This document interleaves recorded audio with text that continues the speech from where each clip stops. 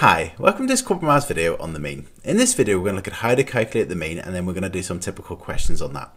So to calculate the mean for a list of numbers, all we do is add up the numbers that we've been given and divide by the number of numbers that there are. So here we've got the numbers 4, 4, 8, 4 and 10. So if we were to work out the mean for these numbers, we would just add them up and then divide by 5, because there's 1, 2, 3, 4, 5 numbers, and that's it. Okay, let's have a go at that. So 4 plus 4 is equal to 8.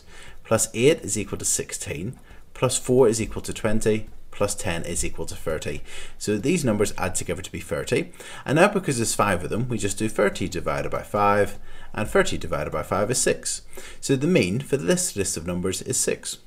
Right, so let's have a look at another question now. So next question, it's a calculator question. Sometimes whenever we're asked to work out the mean, they can be calculator questions. The numbers might be a bit either bigger, or whenever we divide, we may get a decimal number. So work out the mean. So we've got 1, 2, 3, 4 numbers. So we're going to add up these 4 numbers and then divide by 4.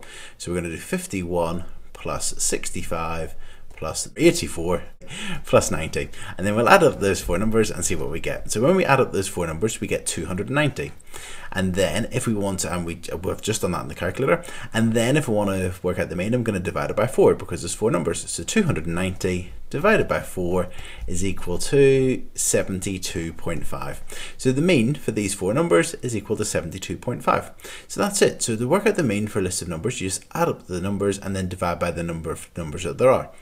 Okay, now what we're going to do is we're going to have a look at the question that's a little bit different. So this time we've been given 9, 15 and 9, and there's a missing number here, and it says the mean of these 4 numbers is equal to 10, and the question says work out the missing number.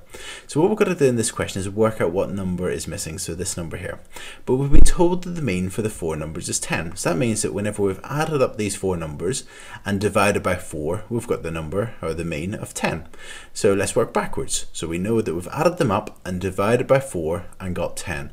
So if we take this 10, the mean, and times it by the number of numbers, so that's 4, we're going to get 40. That means that the numbers will add together to be 40. If there were 10 numbers, you would just times the mean by 10, and then that would be what the 10 numbers would have added up to be. Okay, so we've done 4 times 10, so that's 40. That's what these numbers add up together to give us.